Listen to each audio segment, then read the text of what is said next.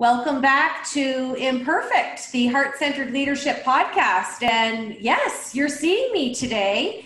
And I had to reach out to this amazing heart-centered leader on LinkedIn. And I've got Dr. Charlie Cartwright with me live this morning. You know him as the dash cam doc. So Dr. Charlie, you're the first video on Imperfect.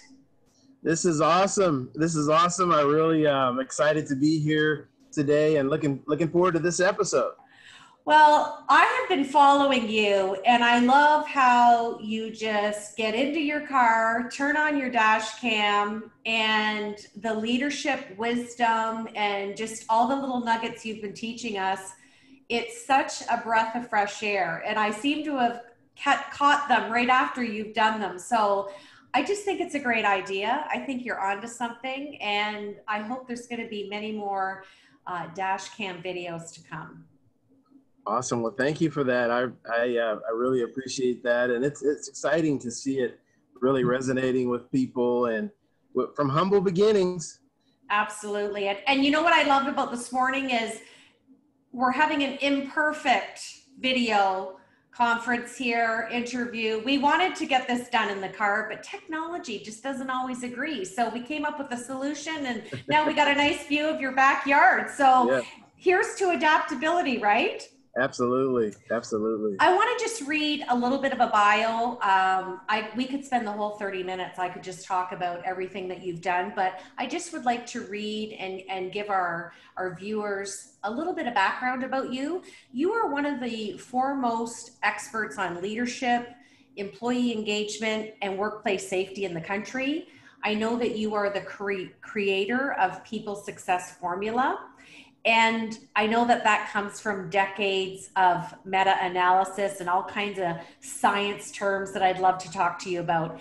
But I know that you use this modality to really work with leaders. And that'll be in my questioning in a few minutes.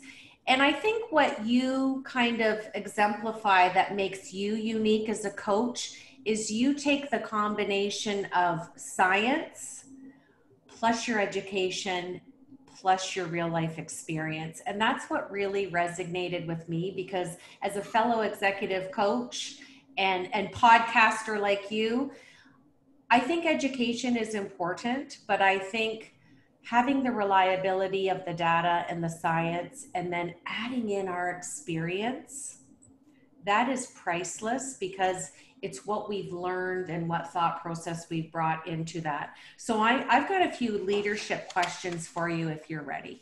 I am ready. Okay. My first question is around the People Success Formula.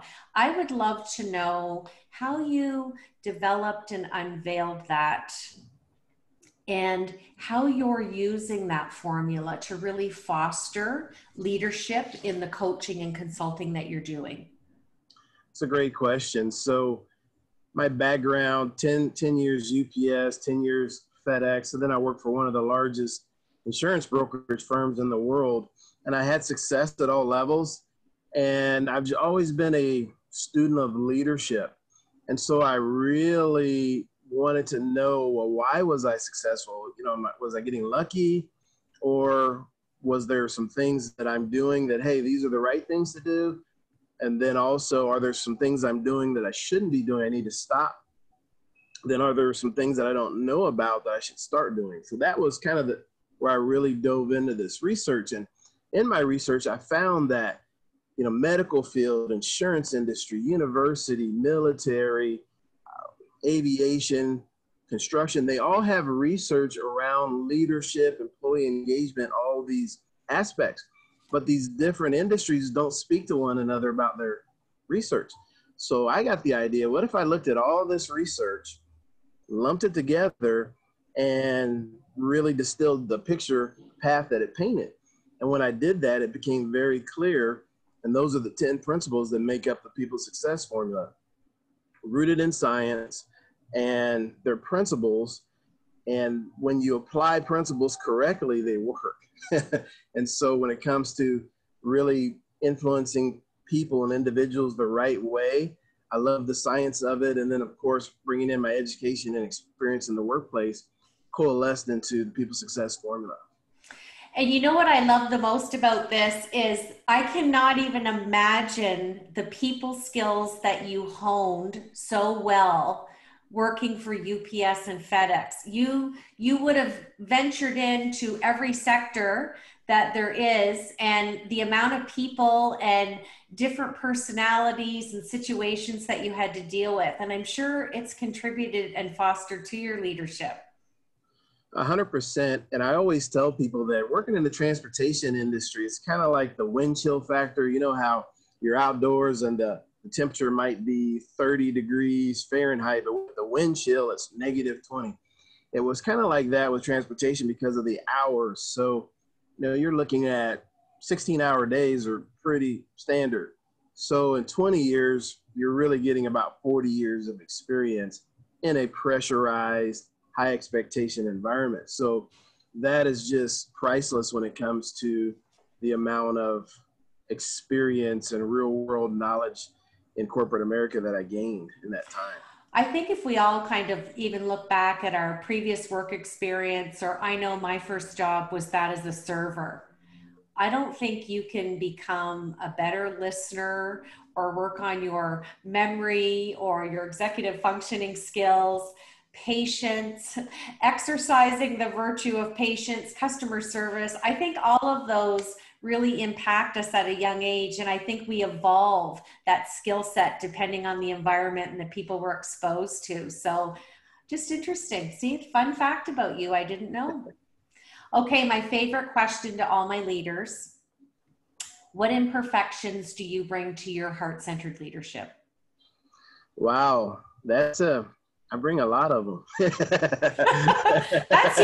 usually the consensus answer. So I bring a lot of them. And what I found is, your biggest strengths are also your biggest weaknesses. And you really have to understand that fine line. And I'm a people first guy. And so I'm always going to err on the side of my people or on the side of my client or my customer, always. And that's benefit of the doubt and those kind of things. I'm never going to put myself in front. However, as a leader, when it comes to self-care, I'm talking about your mental health and your physical health, you have to put yourself first in those things so that you're able to have the energy to share, because no one can pour from an empty cup. Mm-hmm. So that's that balance there where you have to make sure that you're nurturing yourself mentally and physically, spiritually, all those things, so that when you come to work, then you have a lot to share and offer. So that would be the biggest imperfection. And then the second to that would be perfectionism, right? Mm. And I think it was Vince Lombardi that said that he really was interested in relentlessly, chasing perfection, knowing full well that it's not attainable. But he said, if you chase perfection, you'll catch excellence. So those are the two things I would say. Well, and I love that. And I think we all stumble and have frequent visitations, if you will, from perfectionism, but being able to recognize it in the moment and kind of catch our behavior and have that resolution. The other big thing is self-care. You're talking my language. That's a big foundational piece to my brand, and really became the center of all that I do as well, because I used to work with executives who were sick in the job. And you're right, you can't lead and have the vision or the non-thriving mindset that the cup's half empty. So what an evolution for you. Absolutely. And I know that because I experienced the empty cup, and you're done. You have nothing left. And it's really, now you're at a point where you need to recover to go on. So that was something I learned that lesson the hard way. Well, and now you're paying it forward by teaching others, coaching others, and if you can save someone else from going through a similar experience, that's a transformation on both sides of the equation, isn't it? Absolutely. Okay, third question. You are specialized in health and safety in the workplace. I would love to share with our viewers where that interest came from and What gets you fired up about health and safety? And my hint is absolute zero. Yeah. So I really, it's interesting that in transportation with UPS and FedEx, safety's at the top, right? It's at the top. It doesn't matter if we are delivering packages on time if we're not doing it safely, keeping the public safety, and keeping our people safety. So it really was embedded in my DNA at an early age. And then when I became a senior manager and now I'm responsible for, 250 people every day and the public at large that we serve, then that responsibility is really weighty as all those vehicles leave the facility, because I'm not driving any of them.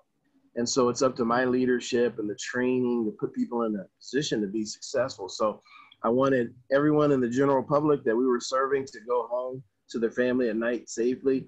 And I want all of my people to go home at night safely. And it sounds like something that is simple, but it's not. But it's so important, because when fathers and mothers and sons and daughters don't come home at night ever again, it shatters families. And I just don't want that for anyone. So I just made it part of my mission to do everything within my power to make sure that I send as many people home safely as possible. And so that's one of the things that I think in my transportation career I'm most proud of, is that I think the worst injury one of my people had was maybe 3 or 4 stitches in their knee. They tripped on a pallet, and that was the worst injury. So really proud of the safety record that I had. Oh, you should be. And just the heart-centered leadership of you, sharing your values, your belief, and just the proudness of that absolute zero program. And there's nothing more rewarding in health and safety. There are going to be bumps along the way, but even though you had an injury, it was something minor, but just the humility and integrity that you exude in that, I can sense and see your passion. So congratulations on that, because that's not an easy feat to do. And I've worked in that sector. So well done. Thank you. And there's a quote, I really love this quote. Sir Edmund Hillary, credited with being the first person to summit Mount Everest. And he said, the impossible can always be broken down into possibilities. And that quote alone, I don't care how big the challenge is, we break it down into possibilities and then start knocking down possibilities one at a time, you achieve the impossible. That's the blueprint. That's the blueprint, and it's all in the way that we choose to, like you said, look at it. And there's always a resolution, and a resolution leads you to a solution. So good advice. Yeah. Okay, my last question is, name someone who you hold in high regard and tell us why, and did they become a mentor for you? It's interesting. And so there was a regional manager at FedEx named Tyler Tatum. And I'm not sure which company he's with now. He left FedEx. He had a father that had ill health in Wisconsin, so he took a job to be closer with his father, which that's the kind of leader this guy is. And so he's a regional manager. And so I remember running the sort at the time, when inbound sort at the time when he's a regional manager at FedEx. And I took that sort over. We were bottom 10 in the country, not bottom 10%, bottom 10, which is not good when there's over 500 facilities. Okay. And so when you're in the bottom 10 at the time, your facility would end up on a report on Fred Smith's desk, who's the founder of FedEx, on a daily basis, which isn't good. So we were able to really get in there and turn that around, and we got up all the way to number 2 in the nation.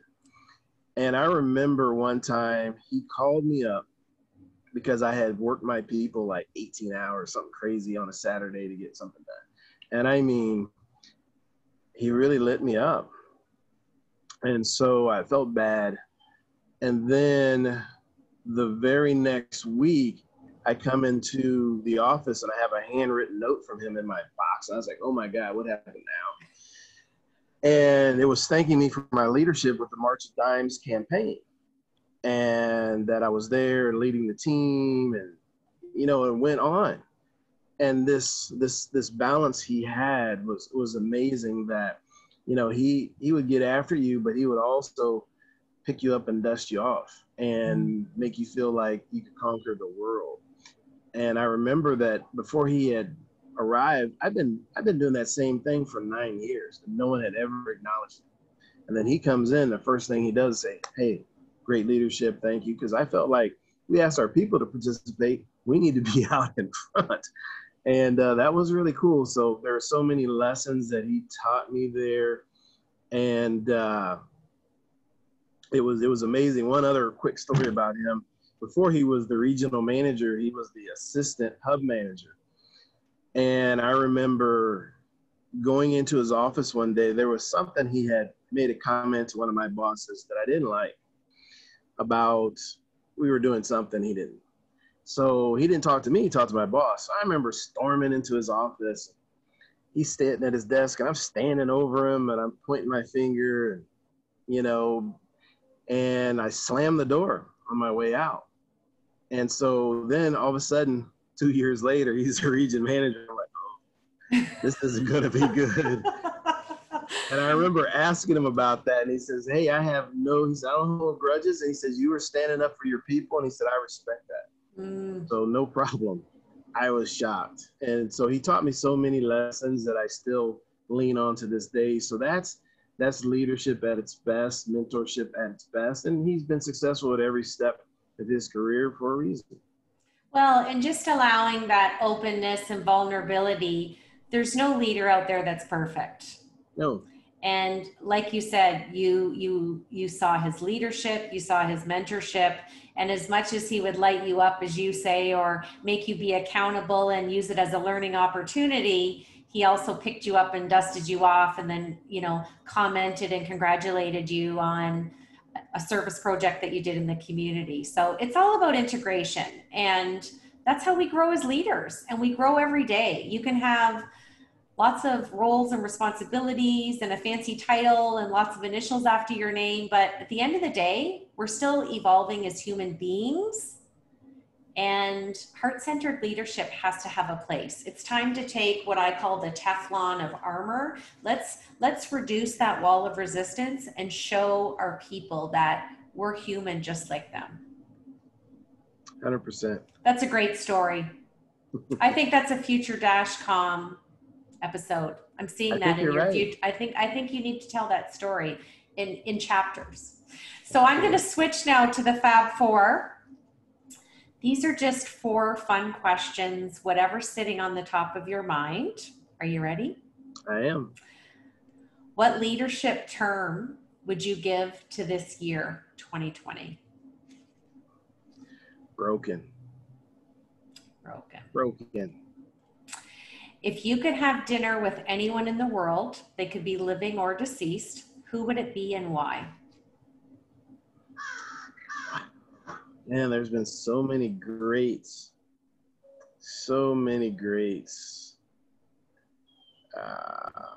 I think it would be Bruce Lee. And because, philosophically, he created something, he went against the grain. He created something so unique. And, he's the father of mixed martial arts. And that's huge today. And there's just so many. You can't talk to any martial artist that has not been influenced by Bruce Lee.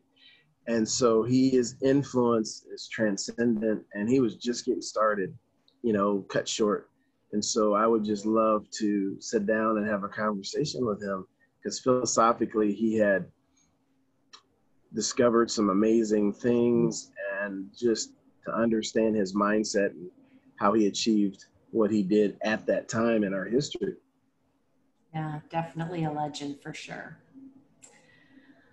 Number 3, where is your favorite place on earth?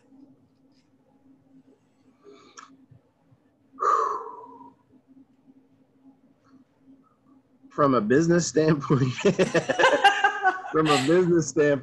I would say my office. And the reason why is because I've set it up in such a way that I walk in and I feel creative in there, and I feel efficient and effective.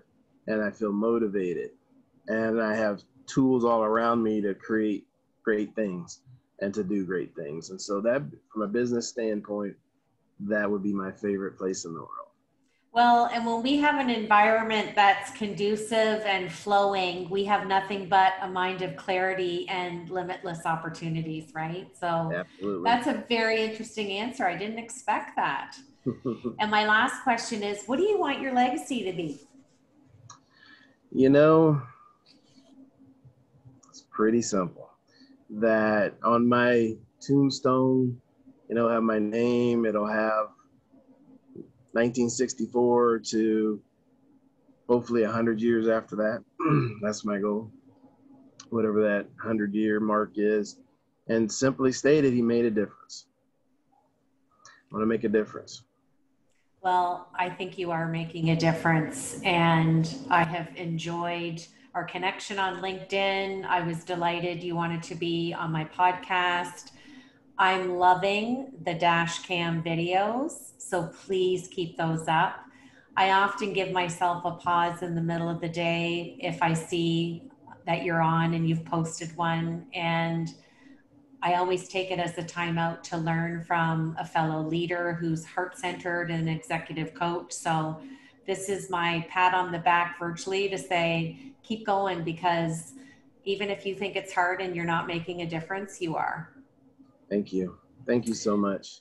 And I always end my podcast with my list of 5 things that I think really allow us to be purposeful. Follow your heart, have passion, do your best, know your truth, and always be in love with the journey. So this is Deb Crow. Thanks for joining me and Dr. Charlie today, also known as Dashcam Doc on Imperfect, the Heart-Centered Leadership Podcast.